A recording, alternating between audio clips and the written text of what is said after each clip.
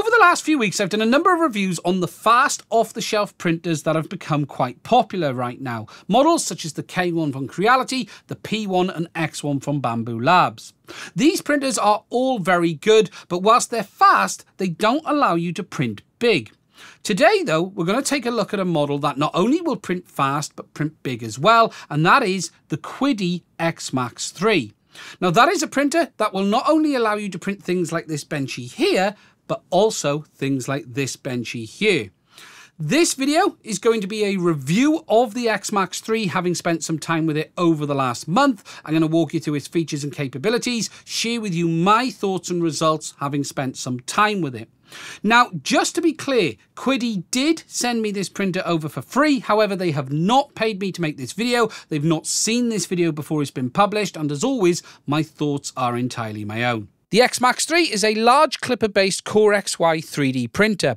It is capable of printing of up to 600mm a second and 2000mm a second accelerations. It has a large 6mm aluminium heat bed with a flexible removable sheet capable of up to 120 degrees C with a maximum build volume of 325 by 325 by 315mm. It has an all-new high-flow extruder capable of up to 35mm a second and a maximum hot end temperature of 350 degrees C. There are two hot ends available as well, a copper alloy for PLA and normal filaments, as well as a hardened hot end for abrasive filaments. This is mounted to the gantry, which is made up of 10mm hardened hollow steel rods, which are designed to last the lifetime of the printer, and these are driven by 10mm belts. Stepper-wise, this is based on the TCM2209 drivers. There are two motors at the back for the main gantry, and then we have two drive screws as well as two rods on each side for the bed, offering additional stability.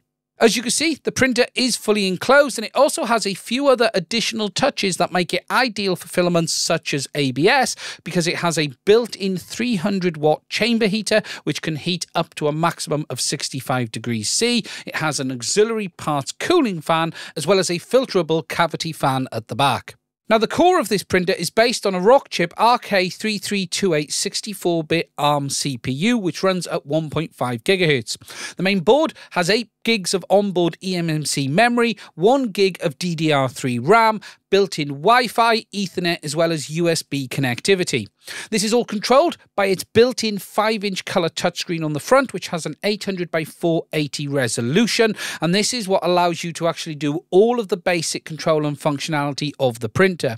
Externally, the printer is predominantly made of plastic. We have a clear plastic front door, clear plastic removable lid, plastic side panels, which is all molded as part of the outside. And then we have our plastic back panel, which has a built-in filament sensor, Ethernet and power switch at the bottom, as well as having a pre-molded area allowing you to directly mount the included dry box on the back of the printer. Now, as you can see, this is a large printer. It is going to take up some space on the bench, and I'll show you a bit of a comparison on this compared to the K1 and the P1 later from Bambu Lab.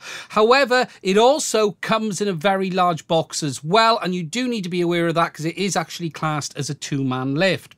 Inside the box, the printer is actually quite well packaged. It has plenty of space around the sides to ensure that the printer itself shouldn't get damaged, even if the box does get dented.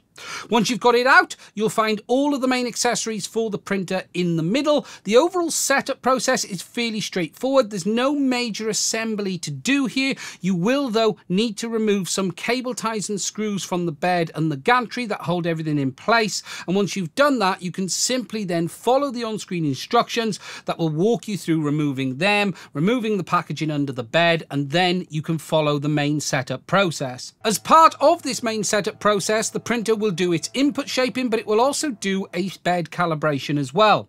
This printer does have a BL touch sensor, but it's also worth understanding that it isn't fully automated like the P1 or the X1 from Bambu and the K1 from Creality with regards to its Z adjustment. You do get a little card in the box, and you do need to manually adjust the Z height on this when you first get it. You do that by simply sliding in the included sheet between the hot end and the bed and adjusting the Z height on the screen until you get it about right. This is basically the way we used to do this in the past. It isn't as automated as I would personally like, however, it isn't particularly difficult to do. It is worth me mentioning that it isn't as easy to do as it is on some open printers on this, because there isn't a lot of space for your hand. When the bed goes to the max height, there isn't a large gap between the top plastic here and that bed, and what you're trying to do is get your hand in between to be able to do the adjustments. That can cause your hand to scrape slightly on the top plastic, and if you're someone with large hands like me, it is just something to be aware of. Now, once you've got the Z in, you can get some good results. Here is a full bed print that I did. You can see at 0.2 millimeters. Overall, it's almost perfect. It was a little off in that corner there, but other than that, it just shows how good the printer is able to adapt to the bed. It is a large bed on this. Klipper does have that mesh level adjustment, and I can see the variance in this printer when I check, so it is good to see that it can compensate for that as well. And whilst it isn't absolutely perfect, this doesn't bring any concerns to light for me at all. Now, with regards to software, the X-Max is largely based off the open source community's work. What we have on the printer itself is the Klipper based main operating system, and then we have other pieces of open source software such as the Slicer, which is based off Prusa Slicer. As it is based off Prusa Slicer, which again is based off Slice 3R, it has all of the usual functionality you would expect to find in it. We do, though, have our devices tab, which gives us our main access into Fluid, which gives us our control over Klipper if you have got it connected on the Wi-Fi network. And it does have some nice controls, very similar to what we see on the Creality K1 series. So you have your slicing control, and then you have the ability to send this wirelessly to the printer if you want to. You can simply choose the printer from the list, send the G-code to it, or you can simply go under the device tab, control the printer. You have access to all your previously used files. You've got your console, your job list, your print status, as well as your history, and everything else such as your bed mesh leveling information as well. Now, controlling the printer via the touchscreen gives you all of the basic controls, but if you want to do more in-depth stuff, you are going to need to do it via either Fluid that I've got access to here in the slicing software, or your direct access into Klipper. Whilst this printer is based on open source software, you can't just go and download Klipper and install it. It does have a proprietary mainboard, which means you are not going to be able to just install and go. You are going to need to rely on updates from Qidi themselves. Now, before we take a look at some of the prints that I've done on this printer and the quality, I want to talk a bit about speed. This printer is as fast as the Creality K1, the Bamboo P1 and the Bamboo X1. All of these printers now are in this 500-600 millimeters a second capability, 2000 millimeters a second accelerations. This printer does have a high flow rate hot end up to 35 millimeters a second, and that does give it some advantages when we talk about large printing as well. Really, when it comes to speed, there's nothing magical here compared to the others. It is on par with the other printers. All of these printers are really fast now, and what we're looking for is what the quality is like compared to that speed. And what this printer has that the others don't have is build volume, and that's what we'll take a look at now on the prints. I've been doing testing with it on large prints like this giant Benchy, which we'll talk about in a minute. We've done the Mandalorian helmet. I've done a big carabiner, as well as some smaller test prints as well on Groku, and all of the usual ones that I use to test a printer here in the workshop. Now, looking over some of the prints, we'll start with the smaller ones and then we'll move on to some bigger ones. Now, I'm not going to go into smaller benches and things like that. I have printed quite a few and I've had no issues at all. Here, I've just got a selection of prints in different materials that I just want to walk you through just to give you an idea of the kind of output you can get on the printer. Now, we're going to start with this Rose. This is a test print that I do on pretty much all of the printers. So it's VAS mode. This allows me just to see overall how the printer behaves. Bottom layers come out really nice, although there is a small little bit of an area there in the middle where it hasn't quite squished in enough. I didn't quite get the Z adjustment right, but other than that, the print has come out really, really nice. Very little ringing actually on it compared to what I've seen on a couple of the other printers, and no errors, no zits, really nice and smooth, zero complaints on this at all.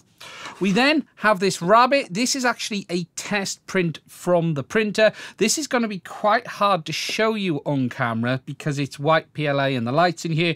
I'll try and put some B-roll up to show you a little bit as well. This is in fast PLA. It's the Creality fast PLA. And overall, again, it's come out absolutely fine. Bottom layer looks good. The overhang there looks okay. A little bit rough, but nothing major. Again, same down there where the overhang is. There's no supports used on this print at all. And again, under the ears there a little bit. But I have to say, more than happy with the print. About the only thing on it is there's a small blemish here with what looks to be a bit of a burnt filament. Actually, it's a little bit dark. It's a little zit. It's a tiny one. But other than that, it's pretty much perfect. Now, printed in the same material was this Groku or Baby Yoda. Now, this is printed with supports. This one has actually come out better than the one I did on the K1. That one, the hand didn't come out at all down here. Same 0.2 millimeters. This finger did break as I was removing the supports, but the print actually went through fine. Again, the areas on this that are challenging is the areas down here under the ears. Overall, feels nice. Round here at the back where you do have some support. I used tree supports on this one rather than standard supports. And the quality is just really nice. Again, I'll put some B-roll up as I'm talking here just to make sure you can see what it looks like too. Then I've done this test print. This is actually in ABS. This isn't in PLA. I wanted to do this as a temperature test, but also check it for warping as it printed as well. I actually used the heated chamber for this one, set at 60 degrees. And again, we do have some areas where you have seen a little bit of burning under there on the filament, but you can see the print test has come out good. The overhangs up to 70 degrees and up to 80 degrees are absolutely fine. The only area underneath you can see it's a little bit loose. It's not even loose, actually. It's just a little bit rough. Beyond 70 is what I would say. Just looking at that one there as well. Yeah, it's about the same. The bridging has come out absolutely fine. No complaints there at all. Yes, they are missing. That's me. Nothing to do with the printer. That was me removing it off the bed. And again, I managed to catch it with my hand. Circles look nice and round. Better than I've seen on one of the other printers, actually. And then we've got the supports in there as well on that test. Overall, I'm actually really pleased with how that's come out. No complaints. The writing has printed as well. There, you can now see the writing is showing for the bridging test. I can show you the bridging. Holes look nice and uniform. Really very, very good. Next, we're going to take a look at some of the larger prints in front of me here that I've done on the X Max 3 as well. Before we do that though, I just want to mention that scaling prints up to this size is not quite as straightforward as just making them larger. You can often run into issues on larger prints that you would never have seen on smaller ones. There are things that you need to take into account, such as warpage, shrinkage, as well as the way the print behaves when it cools. There are a lot of issues that can arise once you start to scale prints up to this level, and if you do buy a printer with a large print bed, don't get too disheartened if you start running into problems. It is absolutely a learning curve, and things simply as the orientation of the print on the bed can make a massive difference as a result of the way the print cools. In the end, what it does take is a lot of practice, and what I would say is if you're starting to print large models for the first time, take it slowly. Don't just run out and print something like this because it could fail. Start working your way up the size scales and understanding how your filament behaves as you increase the scale of the print. Next, we have this carabiner. Now, I've printed this in ABS, although I did make a little bit of a mistake in the slicing on this. I didn't do enough outside layers. This is the official size that STL comes, and I blew it up to this size here. That's in white PLA. Actually, no, I think that's in white ABS as well. That was done on the P1, I believe, that one. This was obviously done on the X Max 3. About the only mistake I made on this is I didn't do enough outside layers. It's a little bit translucent on this ABS. It's not as strong as it would be with, say, 3 or 4 outside layers like they actually recommend. But more than anything, it was a print just to demonstrate what you can do on this printer. Really, for a print of this size, there's no complaints. The outside surface is a little bit rough in places, but that is going to be down to the fact that I've enlarged the STL. It really isn't designed with the detail that, say, this model here has. But the writings come out really nice. Little bit of ghosting either side of the writing there. Again, it's printed in a colour that's going to be really hard for me to show you on camera. Again, I will try and put some B-roll up, but I got no major complaints at all. And really, it just shows that you can print some really large ABS items on this printer. It was done again with the chamber heater on. No warping, nothing at all. It's really good having that heater that just does keep everything in check when you are doing things like ABS. Next, moving over to a giant benchy. Now, this is the size of a normal one, and this is the one that I printed. Now, this used nearly 1 kilo of filament. However, you can see it hasn't come out perfect. We have this line that runs along here. We've got lines running along here and up here. Now, I've spent some time doing some investigation on this, and we believe this is as a result of the filament I was using and not the printer. I used a brand new spool of black PLA on this print, but it was a no-name spool that I had laying around. It was a brand new sealed one. I didn't dry it before printing it. I just put it in and carried on, and we actually think we were either getting some heat creep or it was clogging as the print went on. You can see here, you can see here, and it's also done the same up here and along there as well. Now, I don't believe this has been caused by the printer based on subsequent prints. I haven't used that spool since. Pretty much nothing left on it, if I'm honest. As I said, it's nearly 1 kilo's worth of filament. But I did send the file off to Qidi to have a look at, and their opinion was that it's the filament, and I've had nothing else give me problems since other than this one, so I'm going to put it down to the filament as well. What it does show, though, is the overall quality that you can get from this printer on a large print. The tops come out absolutely fine. We've got the chimney there. We've then got the bow area, the inside there. Looks good, looks fine. It's not perfect, but this is a blown-up benchy as well, so there's going to be errors in the model as a result of doing one this large, but it does show you what you can do with this printer. I'm actually really pleased with how the bottom layers come out.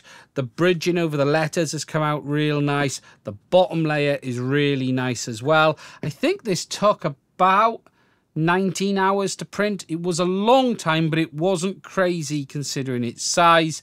And again, it just shows the capacity that you do have on the build volume with this printer. Now, the final big print I want to show you is this. This is a Mandalorian helmet. Now, I did this on the X Max 3. I have to say, I am really pleased with how this has come out. If you look at it on this side here, you will notice that there's a crack. Now, that is not as a result of the printing. That is not as a result of any failures. That is as a result of my child dropping it on a hard floor whilst playing with it. So unfortunately, I've ended up having to super glue it, but that's nothing to do with the print itself. Now, walking you through the quality, you can see there the top layer where it's obviously come up and gone to there. I didn't set any variable layer height or anything on this. This was printed at 0.2 mil straight, so I just wanted to let it finish just to see how it came out. Looking at it at the side, that wasn't dropped. You can see this area up here has come out nice. We did have some supports all around there and all around the bottom as well. It's a little bit rough, but it's quite a hard print to do this one because when you're laying it on the bed, it doesn't sit flat. You have got to have supports all the way around there.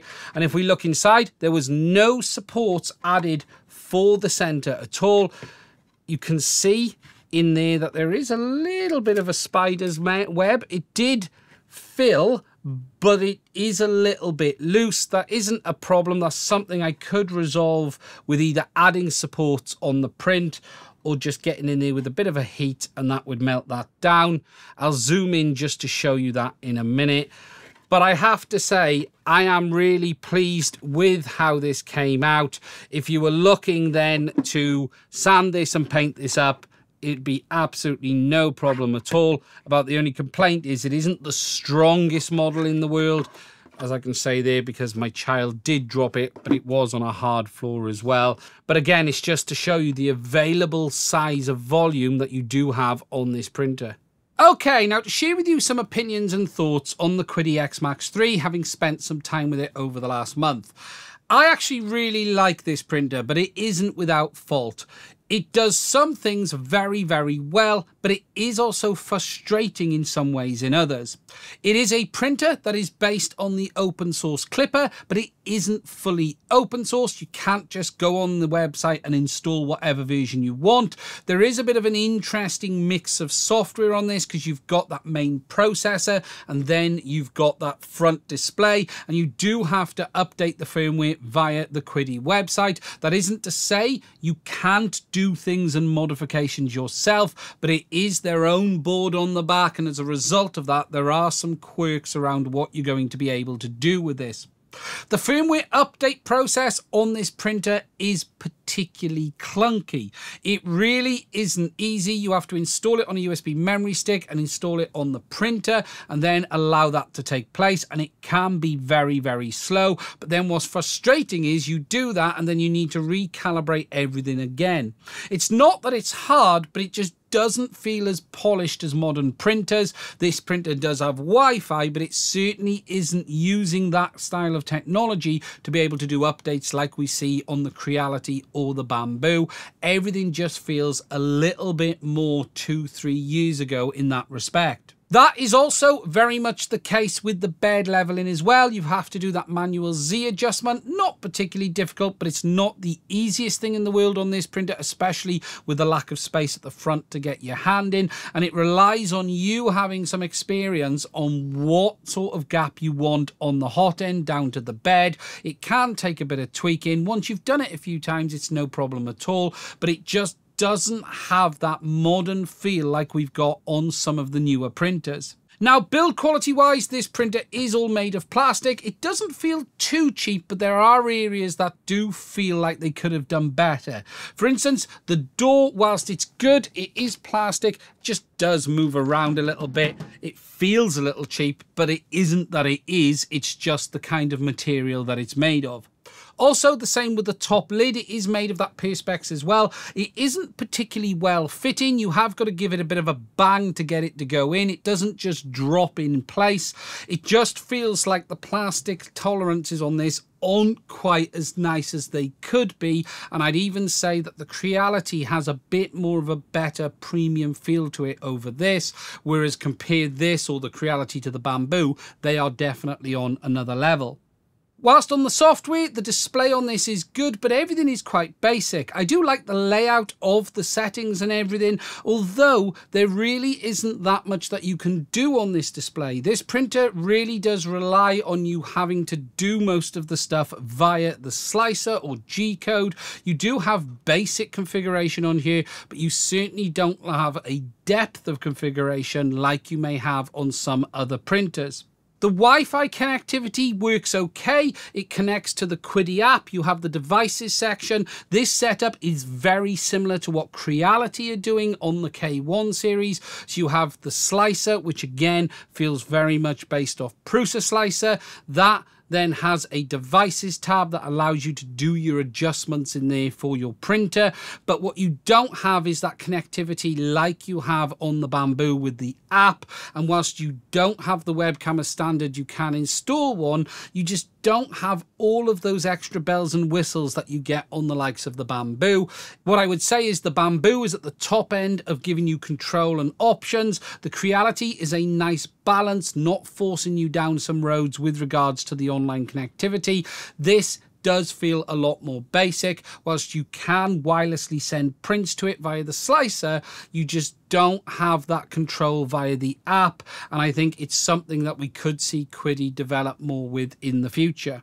With regards to print quality and speed, I have no complaints on this printer. It's fast, the quality is good even on small prints, but it gives you that massive build volume as well, which is really good to see. I can literally say nothing bad about the output of this printer at all. Whilst I have had a few issues, especially with that large benchy, that more than anything I believe was down to the filament, not the printer itself, and everything I've done since then has been absolutely spot on. So it certainly isn't compromising quality for size in everything that I've seen so far. Overall, the Qidi X Max 3 is a decent printer. For me, it's a bit of a mix of old and new. It is open source, but it isn't fully open source in the sense of you can just crack on and do what you want. It is using their customized mainboard, but it is running Klipper. It doesn't have some of the bells and whistles we have on modern printers. No AI, no LiDAR, no full auto calibration, but what it does have is good print quality and volume, and that is something that you won't get on the Bamboo or the standard K1 at this time. Overall, I think Qidi have done a good job. It isn't perfect, and I do think there are some areas for improvements with regards to the noise on the fan inside at the back on the CPU, as well as a few of the other build quality feel things. However, it isn't bad, and I think you're going to be able to get some good results from this, especially if you're looking for a large format printer. Now, price-wise, the X Max 3 is available for £939 in the UK and $949 US. For that, you're getting a large format Core XY printer based on Klipper that has some really nice additional features like the built-in cavity heater that's going to allow you and help you to get the very best results from your larger prints. Now, I'm really interested in knowing what you think about this printer. If you're interested in getting one, there will be a link to it in the description. As I said at the start, Qidi did send me this one over. I want to say a big thank you from me to them for doing that. And if you've liked this printer and want to get one, there will be a link below for you to use. I'm really also interested in hearing your thoughts on this printer. If you have any comments or questions, put them down below and I will try and answer them as well. Finally, I want to say if you'd like to support the channel to allow us to keep making content like this in the future, there are links in the description to some of my other reviews. We have links of the Creality K1, we have links of the Bamboo series, and there's also a link there to my Patreon as well. I want to say a massive thank you to all of my Patreons for the support they've given, and if you'd like to support us to allow us to keep making content like this in the future, please do consider checking it out. Anyway, that's it from me on this one. Please do let me know what you think in the comment section. Stay safe. I'll speak to you soon.